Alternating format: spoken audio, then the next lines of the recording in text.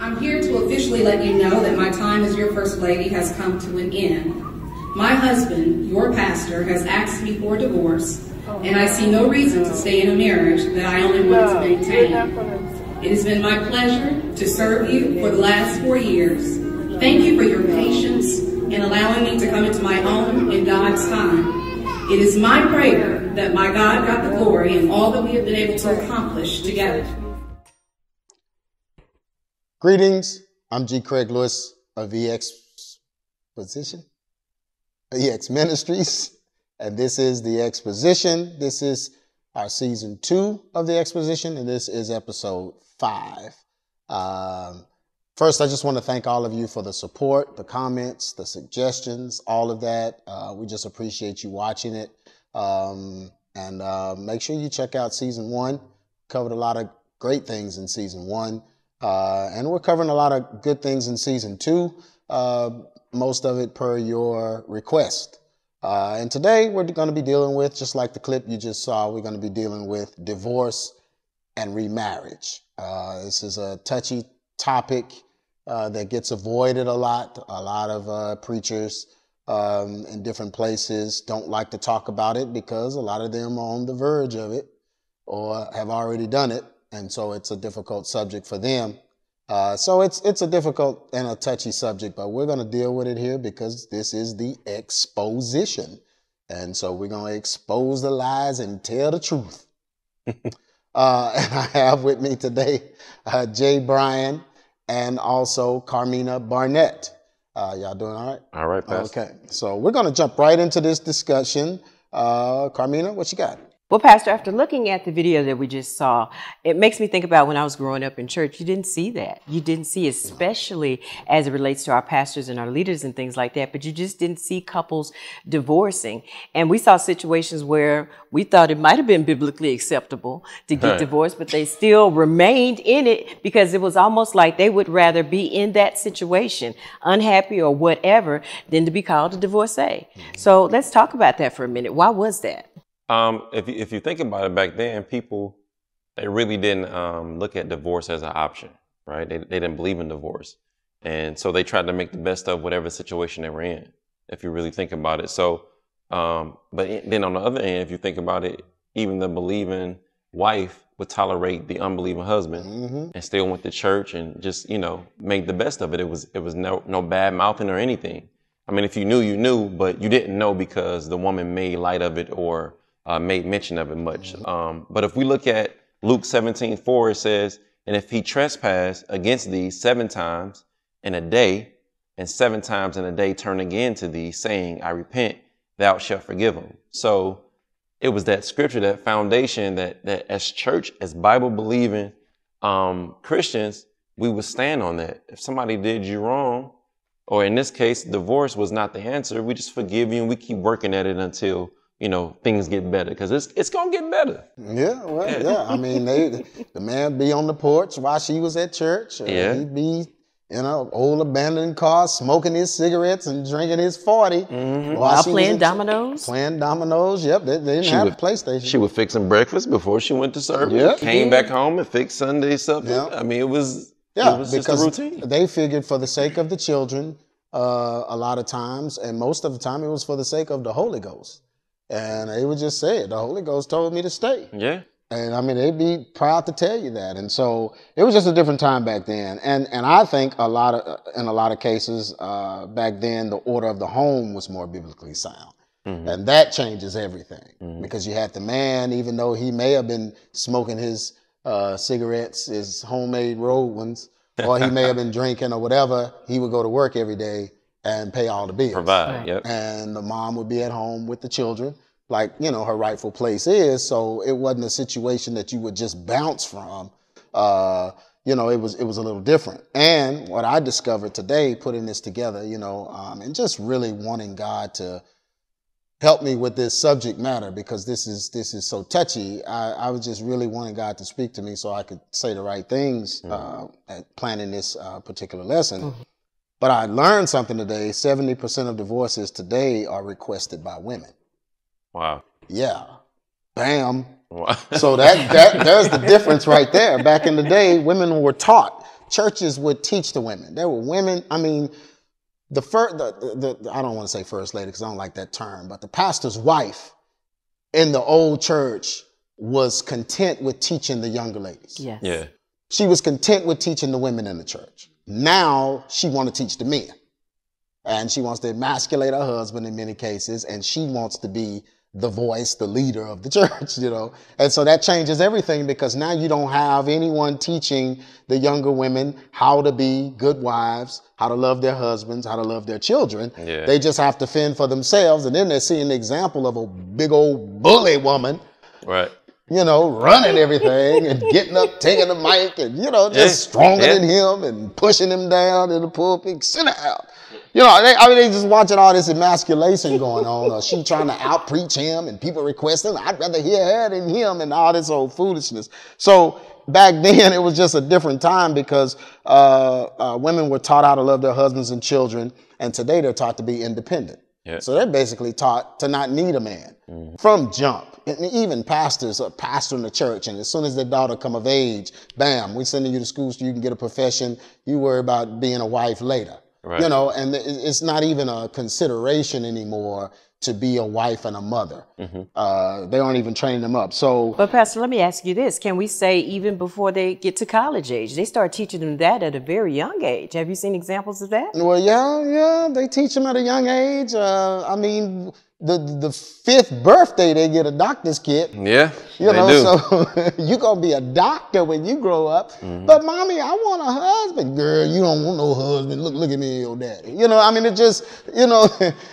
Because we were talking just before we came out during our preparation, I was telling you it was a movie that we were watching as a family last night. And even in the movie, you had two young boys. I guess the age in the movie, they're about 6 or 7 years old. Two young boys and a young girl. And the two young boys wanted to be outside, and they wanted to build a treehouse. Okay. They were doing things with their hands.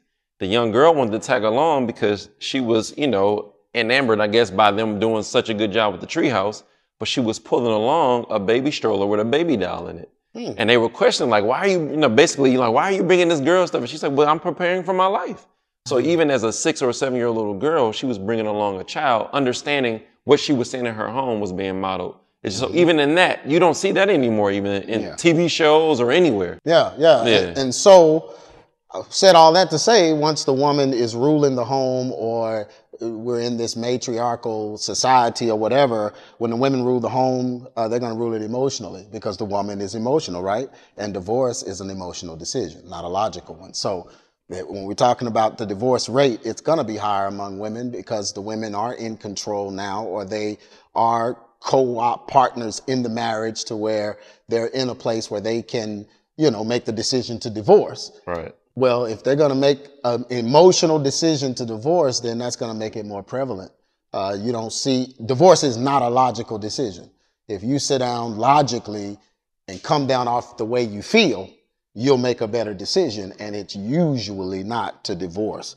Scripture in Ephesians 5:22 says, wives, submit yourselves unto your own husband as unto the Lord. And this is the problem. Many women don't know how to do this because instead of being taught that in the church, the older women in sound doctrine that's supposed to teach it would much rather teach the entire congregation and emasculate the man. So I think it's fair to say, after the discussion we just had even now, that the climate has totally changed from what we explained before. So now it seems like divorce is the first and the easiest option in relationships. And unfortunately, a large number of that is impacting the church. And that's our pastors, our leaders, and things like that. What changed that caused that to be so prevalent? Well, the price is $200 now. So I'm sure that has something to do with it. Cheapen the cost of divorce. You can get them on sale. Right. No, I mean, but bad examples have caught up with this. It's essentially what is taking place, Carmina. Okay. So what happens is, because the church has begun taking cues from society or from the world, you know, and since divorce has taking cues from the world, from society. Let me start over. Because the church has begun taking cues from society, and since divorce has become a societal epidemic, and in turn, it influences the carnal leadership of our churches. Okay. So if my whole approach to maintain my my relevancy as a leader in the church is I want to see what the world is doing to keep their large audiences, because it isn't true conversion that the leaders are after. They're after the platform, so those platforms can produce bigger business, so that bigger business can lace their pockets and give them the notoriety they've been wanting since they were 5 years old. So there's a continual situation there where we're looking to the world and seeing what the world is doing, and then we adopt that versus using the Bible. So you're saying I can't look at my reality show of my favorite couple and follow them? You should not. Those should not be your goals. that should not. So okay, clarity. Right. What we shouldn't be influenced by the world. 1 John 2:16 states, "For all that is in the world, the lust of the flesh, the lust of the eye, and the pride of life, is not of the Father, but is of the world." So that's clearly stated. So we don't look at divorce as a means to freedom or as a means to start over. We look at the divorce how God looks at it, and we're going to deal with more about how God looks at it a little later. Yep, and sound doctrine is not being taught. And Right. that's kind of what I alluded to a minute ago, but sound doctrine is just not being taught. Sound doctrine teaches young men how to love their wives as Christ loved the church. This ends the divorce discussion, right? It teaches young ladies how to love their husbands and their children. That ends the divorce discussion. Loving God's way leaves no room for unforgiveness. So if sound doctrine is taught, then a lot of these divorces wouldn't take place because forgiveness would be there. 2 Timothy 4:3, "For the time will come when they will not endure sound doctrine, but after their own lusts shall they heap upon themselves teachers." That's what we're seeing today. They won't endure it, meaning they can't handle it. They don't want to sit through it. I can't tell you how many times, just traveling the world and speaking when I was doing EX Ministries, it would be so funny because when I would start the Truth Behind Hip Hop, people would come and I still couldn't figure out why they would come. Like, didn't you know? And then when I would start, and then as soon as I say something about fraternities, sororities, Masons, you know, anything that these folks really, really want to do, being famous, you know, they would all just get up and start leaving. And I'd be like, why did you sit so close to the front and you knew what I was going to do? I never understood that, but that was, you know, I was able to watch how they, over time, people just weren't able to endure sound teaching, which is sound doctrine. They just couldn't handle it. I can't take it, especially when I have an option where I can go to a church where a movie star got the microphone every Sunday and we're introducing him, you know, and letting him speak because he's in the audience. So that's where we are now because sound doctrine is not in place. It's easy for people to do what society does. It's easy for us to do what the world does because sound doctrine goes directly against what the world would do. Wow. Wow. So let's do this because we always like to do everything according to the Word of God. So if we look at the Bible, how does the Bible what does it define as grounds for divorce? Well, let's establish first that God hates divorce. As I was just saying, we're going to deal with that, right? God absolutely hates divorce. And you can reference Malachi 2:16 for clarity of exactly what he says regarding it. So if God hates divorce, then why is that an option? That should be the kind. If God absolutely hates divorce, we as his children, his ambassadors, his representatives in the earth, why is that even a choice? So obviously there's a reason he hates it, right? So if that's the case, then God always sees the big picture and the destruction it can bring to people. So that's why he hates it, because he designed this thing. He has a purpose for why one man should be married to one woman until Jesus returns. And what comes out of that union, right, will be children, right, multiply, bear fruit in the earth. Right. So if there's a plan for that way, to pull anything out of that plan, and just, if me and Pastor decide to walk right up the street together, right, we're going to go right, Pastor, right? Pastor's trusting me for whatever reason. I'm telling him we're going to go right, got a surprise for him. He don't know about it, what is going on. He decides to veer off to the left. But if he goes to the left, then I can't continue on with my surprise, right? So it deters us from the plan. It deters us from God's plan. So the big picture is what God sees. He understands that it's going to lead to identity issues for the children. He understands that it's going to leave a woman faithless. If the man is in your life, especially if we're talking about God-fearing men, God is showing you and leading you in all of these things, and especially if you got some type of an audience. You mean to tell me that God can do all of these powerful things in your life pertaining to these people that come to hear you speak his word? But you can't take the time out to make sure that you can keep this family together? So God, again, sees the bigger picture. He doesn't want us to fail or carry the shame of it. Matthew 19:8 says, he saith unto them, Moses, because of the hardness of your hearts, suffered you to put away your wives, but from the beginning it was not so. So God is telling you, look, because Moses was in charge at that moment and your hearts became so hardened, you wouldn't listen to the truth or to the way, or you was just so, bent, like pointed, focused on the divorce, your heart was hardened. He couldn't reason with you. Okay, go ahead and get a divorce. But from the beginning, God said it wasn't that way. Yeah. So. And, some of you said he doesn't want us to fail or carry the shame of it. That's very important. Yeah. So God is really trying to protect your esteem because in order for God to use you, like we talked about in the last episode, your esteem has to be right. Yes. Or you will use God. Yes. So which one is it going to be? Is it going to be God using you because you have your esteem in check and you know who you are, or you allow a traumatic situation like divorce to make you feel a certain way about yourself, and now you're trying to use God to feel better about yourself? So he doesn't want you in that position, so that's why he hates divorce, because divorce a lot of times leads to this if a person doesn't heal from it properly.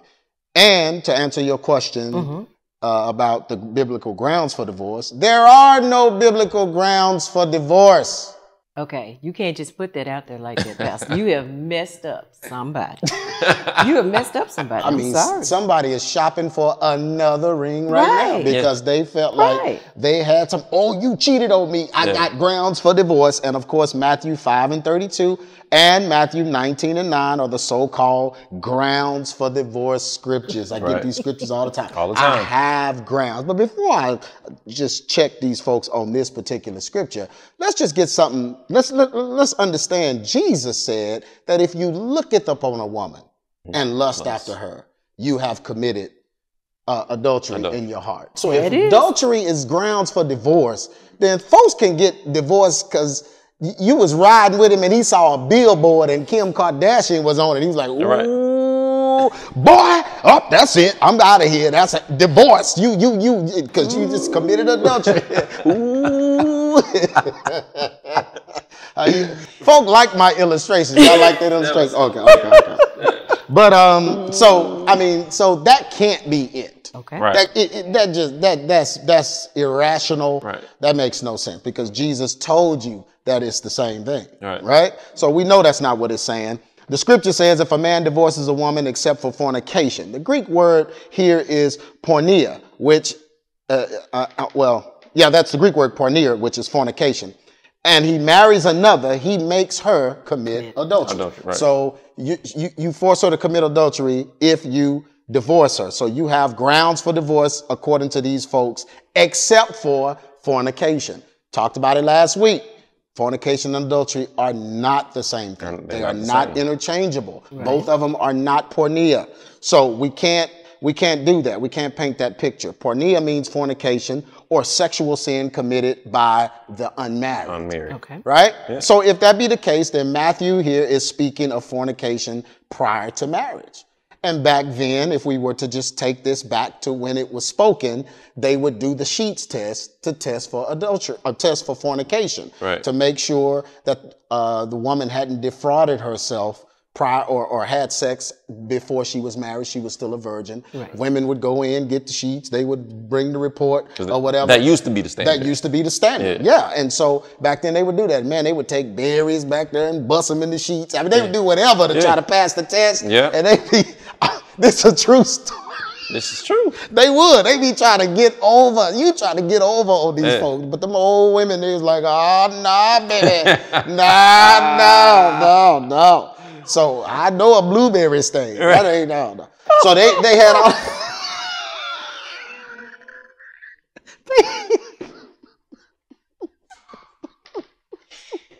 So they had these tests that they would do to make sure that she was really a virgin.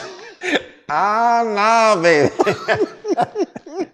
All right. So this is what the scripture actually was referring to. Yes. That's why he said fornication. Right. All the new translations, the NIV, the IVV, the PIT, the whatever it is, all the new translations tried to make them interchangeable and just say sexual immorality. Right. That's a bad translation. The King James 1611, which is what I tell folks to go by, it definitely uses the right word porneia here, which is fornication, to let you know this is sex prior to marriage. So the only grounds of divorce is sex prior to marriage, and you said you was a virgin. Right. He found out that you weren't, and that was grounds for divorce. So when Christ says, save fornication, oh, the Lord dropped this in my spirit. Is he saying that it is unforgivable? So is he saying it's unforgivable? Is the Son of God that died for the sins of all stating that there is a sin that is so unforgivable that it warrants doing what his Father hates? And if sexual sin is unforgivable and grounds, is God allowing us to judge sin by divorcing? A hard question. Christ is saying that if you marry someone and you accept who they are, you are bound to them and should work out any differences. Just like he's bound to us, working out our crazy differences. When he married us and was bound to us, he stuck with us. He said, I'll never leave you nor forsake you. As crazy as we've been. Have you been crazy, JayBrian? I have been crazy. Have you been crazy? Yes. I've been crazy. I've been crazy. He stayed there. He's bound to us. And he said we should be bound to them and should work out any difference that occurs because we're both humans. So there's going to be differences.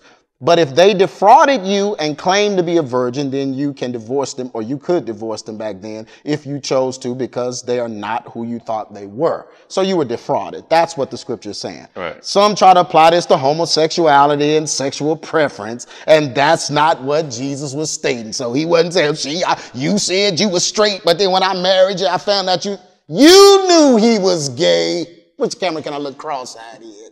You knew he was gay.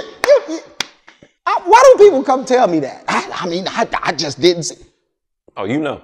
He just had effeminate ways. No, y'all went shoe shopping and you was in the car. He was still in there.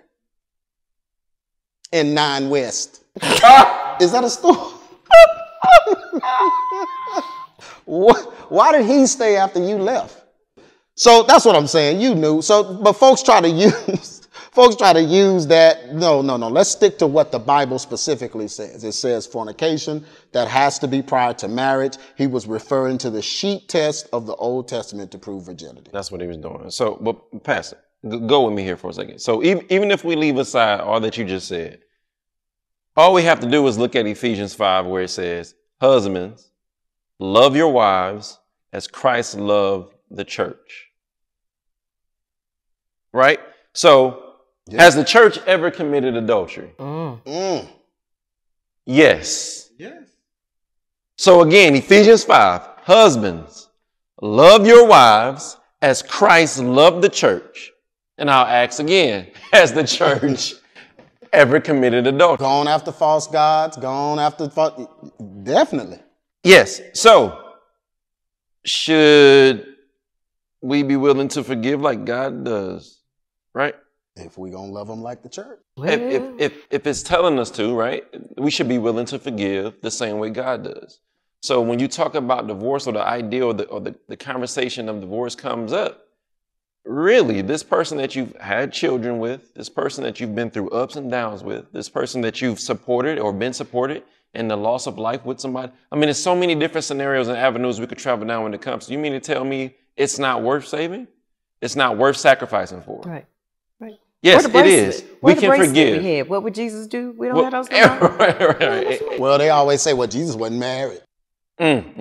See, I guess the church wasn't his bride. But anyway, so, but yeah, so you know what in that scenario, the church has committed adultery time and time again. So if God can forgive the church, then we can absolutely forgive our spouses. Yeah, and these folks could not have been in the Old Testament. Oh, no, because the Old Testament leaders of old had the worst marriages ever. Yeah. Old Testament marriages were the worst. Yeah. They were the worst of the worst. They had the worst marital situations, from marrying prostitutes, polygamy, concubines, adultery, murder, etc. All this stuff was happening under the roof. Constantly. Just crazy. Handmaiden sex. They was doing everything. All types of stuff. Every marriage you look at in the Old Testament was horrible. And there is no divorce anywhere in the Old Testament among patriarchs. None. Suck it out. They all endured. Amen. They all gutted it out. Matthew 18:21. Then Peter came to him and said, Lord, how often shall my brother sin against me and I forgive him? 7 times? Jesus was like, Peter, no. 7 times 70 until 70 times 7. That's how many times you do it. Yeah. And if that's for your brother, then what about the union that God has put together and you've become one with this person? Yes, sir. Yes, sir. And the story that goes with that is deep. So a servant went to the master, and that's in that same chapter, Matthew 18. A servant went to the master, right? And he owed. And so the master was going to do something to him and his wife. The servant begged the master not to do it, right? Master spared him, but then the servant went back, and his servant owed him some money. The Bible say he choked him. Yeah, he went on. He choked the man, got him tossed in jail the whole 9. So the people who witnessed the mercy he had just received from the other master went and told him, like, hey, he didn't forgive his servant. Right. So the master in return said, okay, well, since you're not going to take the same mercy and grace that I applied to you to your servant, then I'm going to put you in jail. That's how God views it. So we're gnashing of teeth. Right, it's just crazy. But anyway, yeah. So that story in and of itself, it has many lessons tied to it. So we can forgive if we take the time, as you stated earlier, if we take the time and just process everything. And let me say this before break. Talk to somebody. A lot of these issues are coming because folks have set the bad marriage on fire by talking to everybody about it. Yes, sir. See, they done went to their family. They done called them a jive turkey. They done got on the phone. They done got on Facebook, on the internet. And so now they can't live it down to even forgive them because you've joined the opposition and you've enhanced the other side. Yeah. And so now it's hard for you to forgive because your business is out there and you feel like you're going to look some kind of way, even though you look some kind of way anyway for running your mouth. Yeah. But still, some folks are they're such busybodies. And that's why I always say, when I talk to people, even at the church, when I'm counseling or whatever, I said, keep your business because you always want to leave room for reconciliation. Amen. So stay private. Don't talk to anybody about it. It's nobody's business. Don't be sending me email. My husband keep looking at porn and your pictures on Facebook, his pictures on Facebook. Then when he get delivered, all the pictures still on Facebook. Right. And so that's what I'm saying. When you get somewhere and keep your business, that's sound doctrine, though, being discreet. Being discreet. According to sound doctrine. And that's something that the older women are supposed to teach the younger women. Yeah. But the younger women are being taught by social media while the older women grabbing the mic and preaching to the entire congregation. That's the issue here. Right. Well, they talk about being a boss all the time for women now online. You see that a lot. I feel like a real boss is the one who can protect their husband at any cost. That's a boss. We got to take a break. We're going to be back with more talking about divorce and marriage. It's the exposition.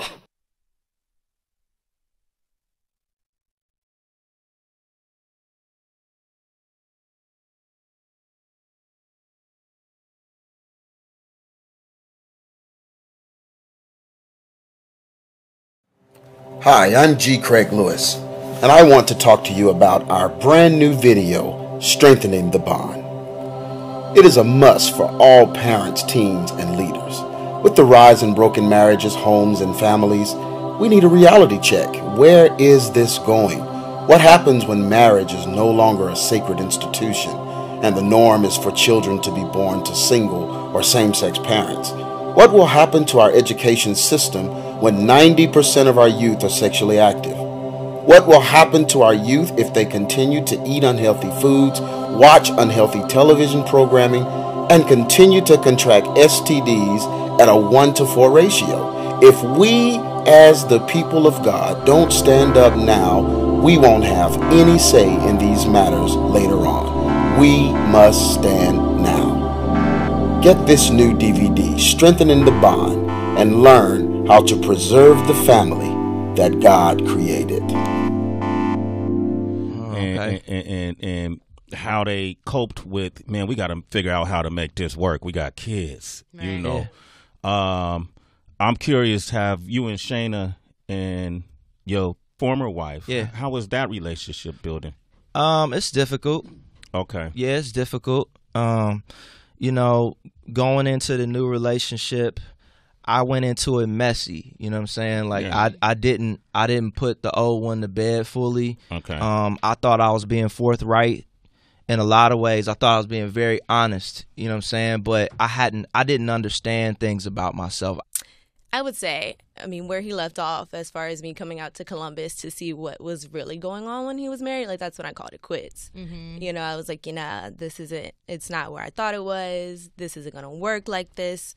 So I did listen to that inner voice and I shut it down. And from that point, that's when, he had to be honest with her and had to be honest with me. And we had to figure out whether or not we were going to continue. Right. So, gentlemen, in part one, I think we gave a lot of people a lot of things to think about as it relates to divorce and marriage and things like that, especially as it relates to what it says in the Bible. But what happens in the situation when we hear that? And now we have to face the fact that we left our spouses for the wrong reasons. We have to come to terms with the fact that it was not God, but it was us. We were in our own feelings, and we've now torn our families apart. I mean, is there a way that we can fix it according to the Word of God? Oh, yeah, this is easy. Well, now, I don't know about easy. Reconciliation. Mm-hmm. Reconciliation is easy for somebody that stayed married and didn't divorce. Right. But reconciliation, if we are in Christ, then we should attempt to reconcile every single time, right? What we shouldn't do is be looking for another marriage to get into, but what we should be doing is figuring out what's wrong with us. But they say the best way to get over is to get under. That's boyfriend and girlfriend in the playground. Oh, okay. Sorry. But if you think about it, it's not marriage. If you think about it, marriage is a 50-50 thing. Okay. So no matter how you slice it, it's two humans. So it's two people that it's going to take two people to make it work. Okay. All right. So if your 50 didn't work in the first marriage, right, then it's probably not going to work anywhere else. And I think that's what happens in the situation. Pastor alluded to it.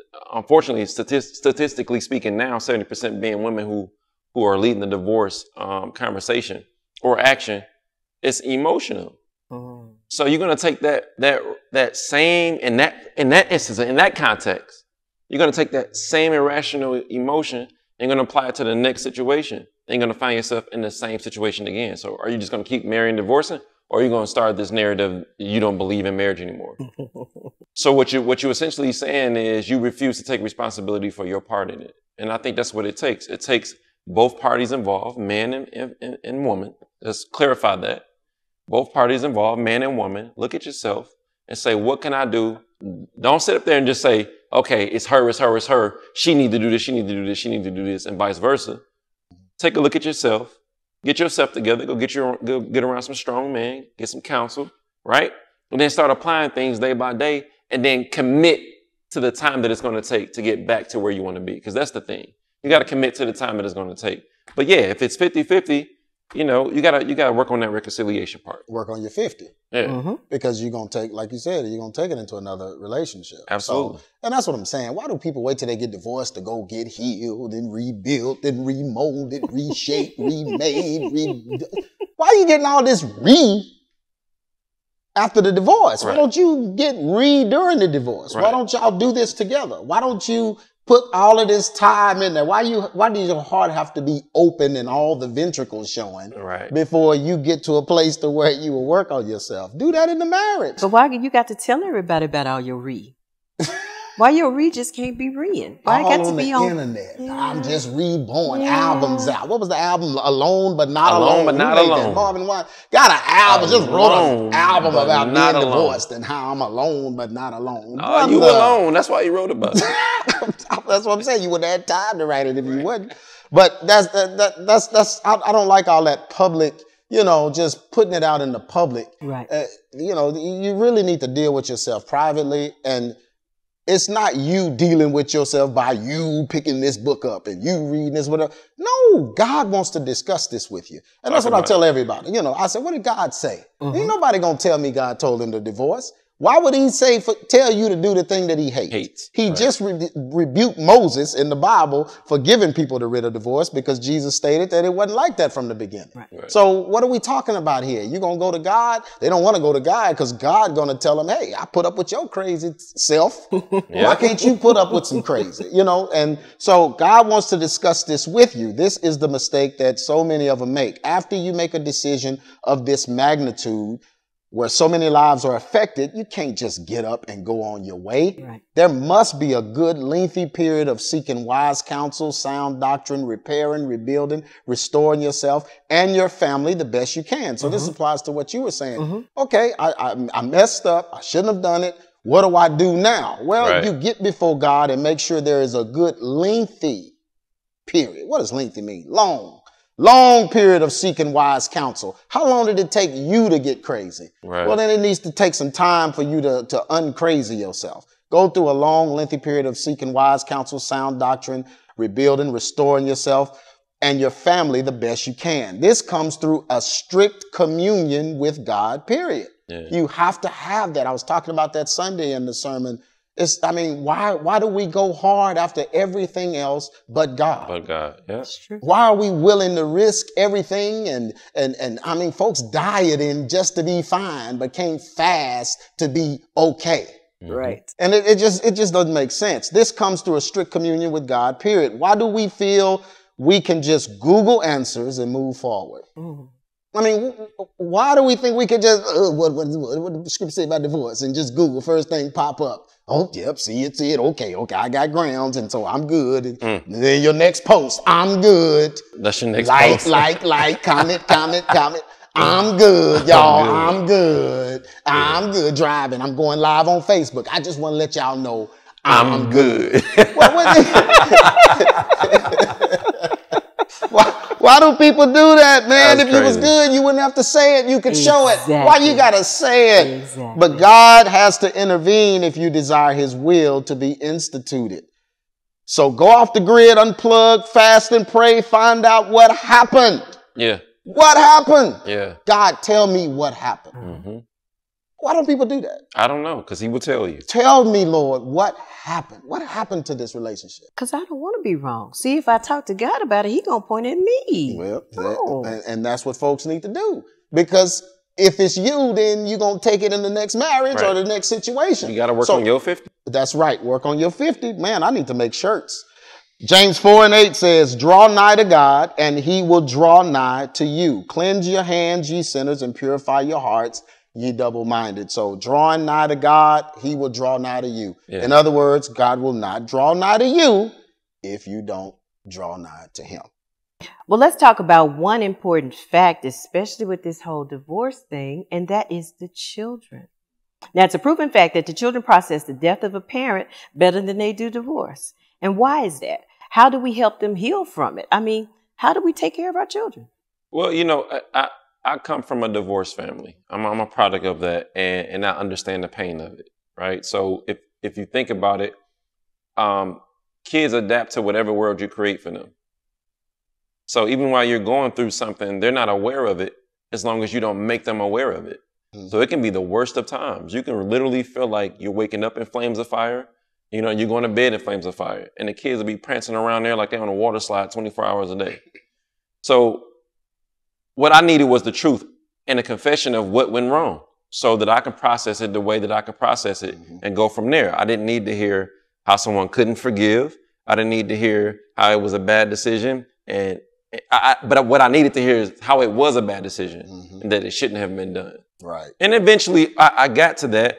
But I had to plant myself in the fellowship where I saw strong marriages in the proper light and where I seen people endure temptations and overcome failures together. So even if I come from a divorced family and then I grow up and I see everybody consistently divorcing left, right, even if I do make the decision to actually marry myself, I don't have a foundation in sticking it out and trying to figure out how to stay together or the fruit of. Because that's the thing. Anybody can say, we're going to stick it out and they can still be, you know, a world of hell behind closed doors. But being able to actually see the fruit of it, how children are, you know, they adjust again to that environment. So if if ever I come to a point where I need to have a tough conversation with my wife, I understand that in that tough conversation, we just got to be patient. Let me work on my 50. Wife will work on her 50. And then we'll keep it 100 in front of the children. There you go. And then when they grow older, all they'll know is make sure it lasts as long as it's supposed to last, which the Bible says, which our vow say is forever until death do us part, right? But unfortunately, we don't see that a lot. Unfortunately, what happens is there's so much anger. And so a lot of times, in most cases, it's the woman. Your daddy ain't this, he ain't that, he left us because of this, he left because of that. Pastor, how do we deal with that as it relates to our children? Because they looking at mad mama and they trying to suck all that in. But think about this too. It used to be conviction from the church family. People used to stick it out because of that conviction they would feel. As we talked about earlier, it's the examples of the leaders. They started divorcing like it wasn't anything wrong with it. So once you start that from the leadership, it's funny how they want the oil for all the other stuff to trickle down, but they don't want to, they don't understand what's trickling down from bad leadership. You understand what I'm saying? So if I'm going to church and I'm seeing, you know, you got that mother looking at you like, you better stay home with your husband, right? Instead, you got the pastor saying, I'm leaving, or I have left, or I'm on my third or fourth.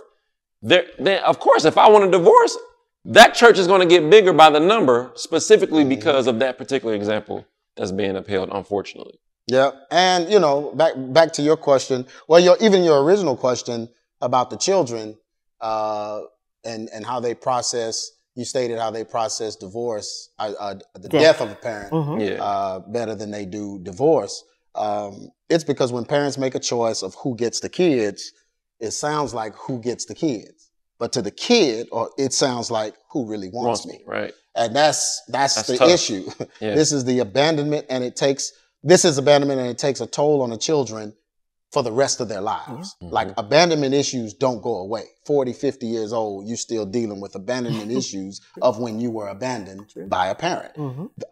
They will battle self-worth issues, breaking loose from toxic people. They will have an issue. Well, first, let me slow this down. They'll battle self-worth issues, because if you feel like somebody didn't want you, then that lowers your esteem, because you feel like I did something, or there's something I should have done, or I could have done, or they may have broken up because of the burden I am. And that lowers a young person's esteem, and you have to be built up from that. And then it takes a toll on them breaking loose from toxic people.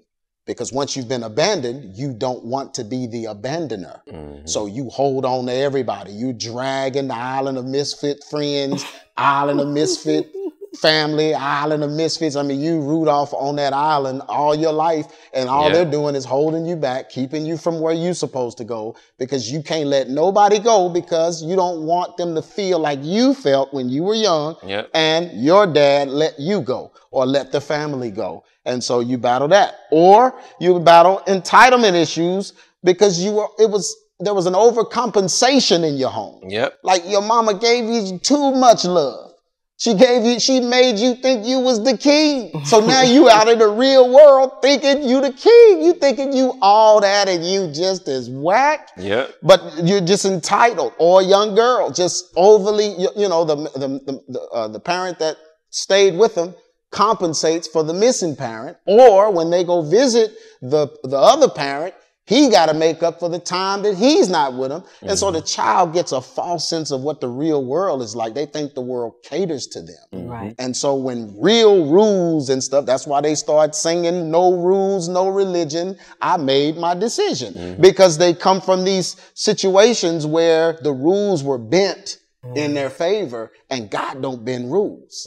And so it's hard for them to adhere to Christianity and all of that. They got all of this stuff going on. And that's why Proverbs 22:6 says, train up a child in the way he should go. It takes a mother and a father to do that. Without a mother or a father, the child can't be trained up wholly in the way they should go. God designed it a certain way so that when they're old, they won't depart from it. Well, one of the biggest questions that we receive as we prepare for this is based on remarriage. Now, some have been taught that you can only remarry once your former spouse is deceased. Then we had some cases where they believe that you can only reconnect with your ex-spouse, even if they are a non-believer. So we've got to give some direction for those that are in this position. Okay, so the Bible specifically tells the wife not to leave her husband. Okay. And if she does, she needs to remain unmarried. Period. So if she leaves her husband, she can't get married again. She should remain unmarried. That's the same thing, right? Mm-hmm. All right. So 1 Corinthians 7:10. And unto the married I command, this is Paul, but then he says, yet not I, clarifying that it's not of him. This is God telling him to speak on God's behalf. So this is God talking through Paul. Mm-hmm. Yet not I, but the Lord. Let not the wife depart from her husband, and if she depart, let her remain unmarried or be reconciled to her husband, and let not the husband put away his wife. So in that situation where if the wife decides, hey, I want a divorce, she leaves. In that, she receives counseling, conviction. She repents. She goes back to the husband. The Bible just told the husband, you can't push her away. You have to accept, right? And let not the husband put away his wife. So again, reconciliation is God has designed us to be reconciled to one another the same way he designed for us to be reconciled back to him through Jesus Christ. Right. Yep. And it was something you said when he said, let not the wife depart from her husband, but if she depart, let her remain unmarried or be reconciled. Those are your choices. So if you decide to bounce out of the marriage, stop emailing me and asking me what you should do when the Bible is telling you, if you decide to divorce your husband, you must remain unmarried or reconcile with him. Mm-hmm. And this is to the woman that the Bible is speaking. And also when he said, yet not I, but the Lord, he's also referring to the fact that Jesus said this. Right.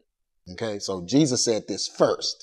It was already written. So he's saying, I'm telling you that. But then he comes, but to the rest, I, not the Lord. The rest speak I, not the Lord, meaning, okay, Jesus didn't say this, but I'm saying it under the divine inspiration of the Lord. And I hate when people try to, well, this is Paul's words. The New Testament is Paul's words. Oh, people get on my nerves with that. He was divinely inspired by God to write it. He's just saying, Jesus didn't say this before. Right. I'm saying this now. So that does not make it Paul's opinion. Right. Oh, I'm so tired of these folks with Paul's opinion. Man, why do you read the Bible if it's just an opinion? An opinion, right. Because, if it's an opinion, that means that yours is valid. Mm-hmm. Well, my opinion's not valid. I'm going to go with what the inspired by God writer said. I'm not Paul. There you go. There you go. And I don't want to be him. No. He did this for us. I'll use it.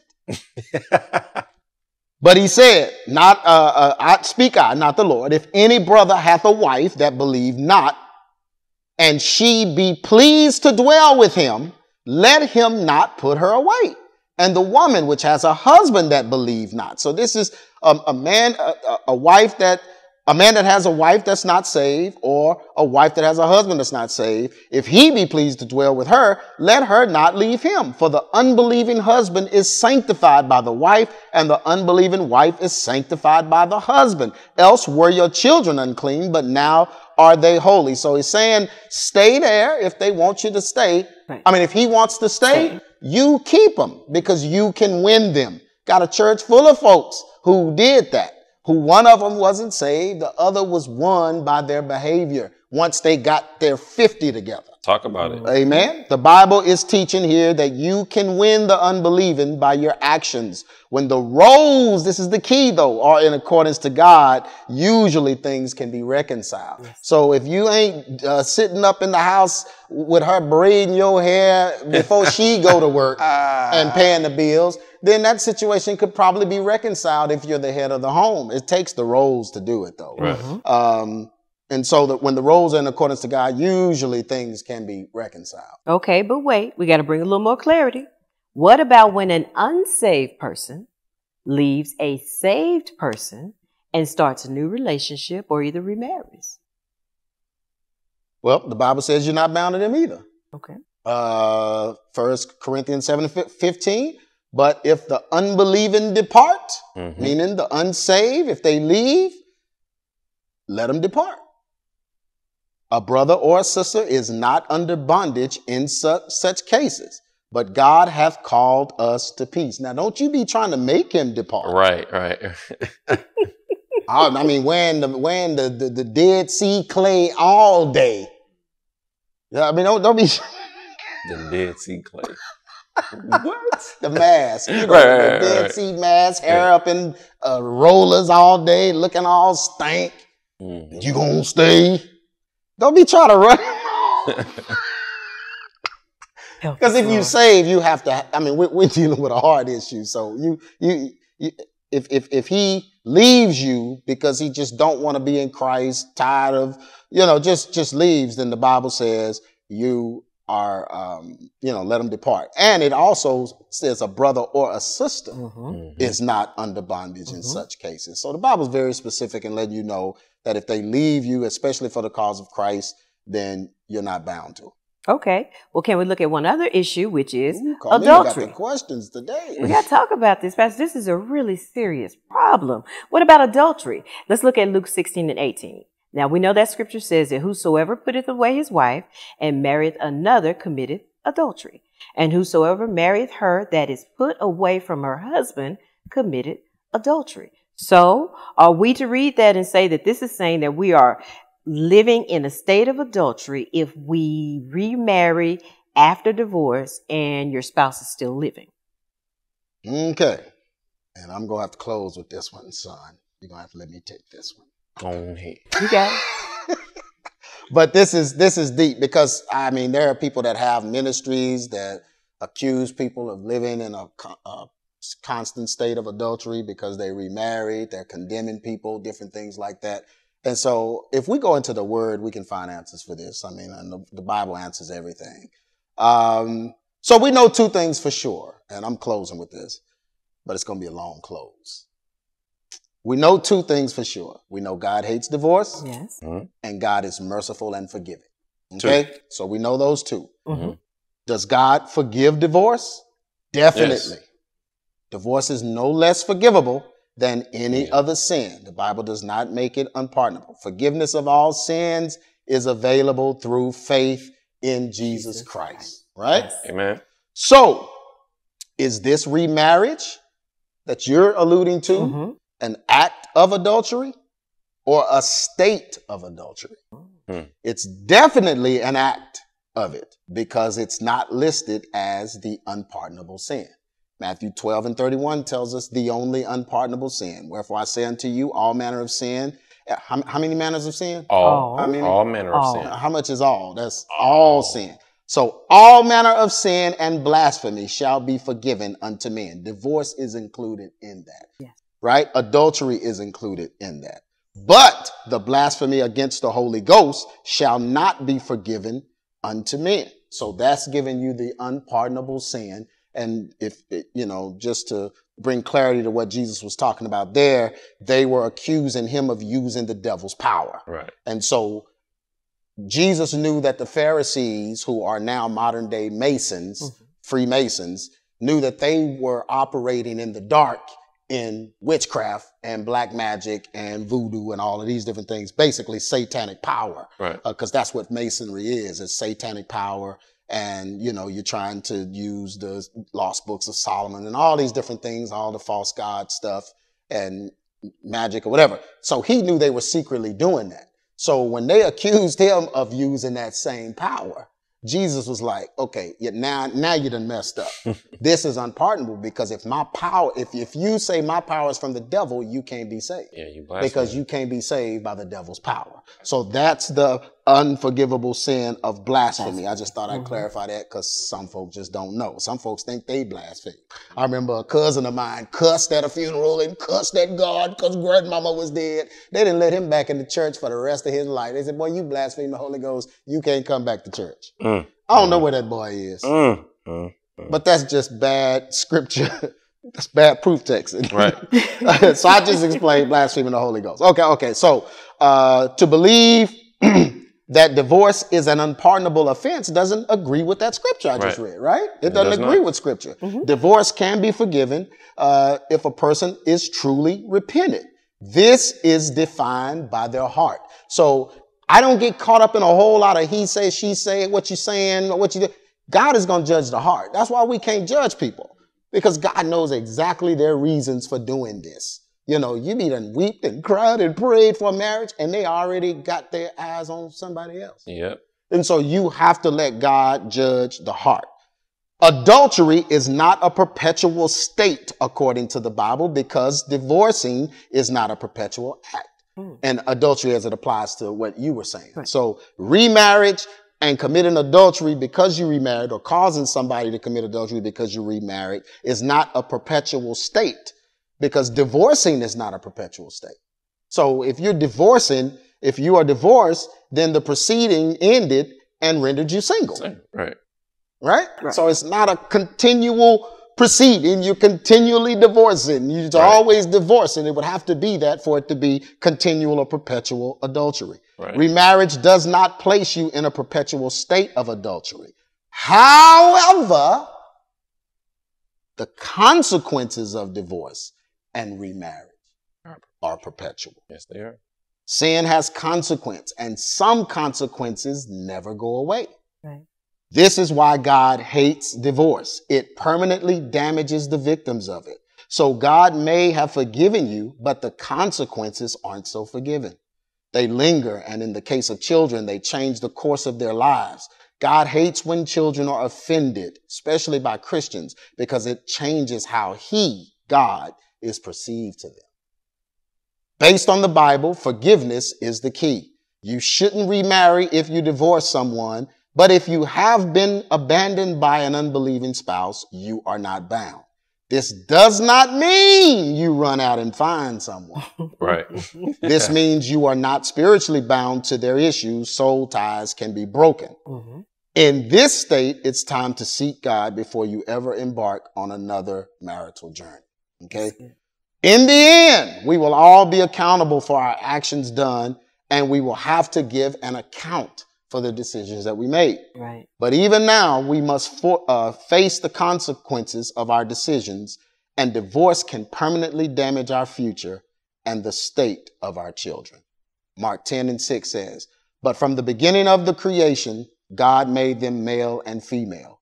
For this cause shall a man leave his father and mother and cleave to his wife." I got a break right there because something just came on me. Mm-hmm. This is why we got so many divorces, because folks ain't leaving the father and the mother and cleaving. Yeah. And I'm not talking about physically leaving. What about these opinions? Yeah. Why you still telling your mama everything? Why does your mama know what's going on between you and your husband? Talk about it. You know, I thank God. My wife, you know, we've been married 28 years. We've gone through some things or whatever, but man, don't nobody know but us. Yeah. We deal with it, man. My mamas, I love them, but they don't need to be in our business like that. That's the issue. Once you start getting everybody on your side, now they're pushing you for justice. Yep. You could have made up, but now they all mad. Now they all involved. Oh, you went back to them or whatever. So folks haven't left their father and their mother. Still getting money from them. Oh my God. Tough. Yeah. You ain't left your mother and your father. That's the problem. The Bible said, for this cause shall a man leave his father and mother, and then do what? Cleave to his wife, and they two shall be one flesh. Talking about it. So then they are no more two, but one flesh. Right. What therefore God hath joined together, let no man put asunder.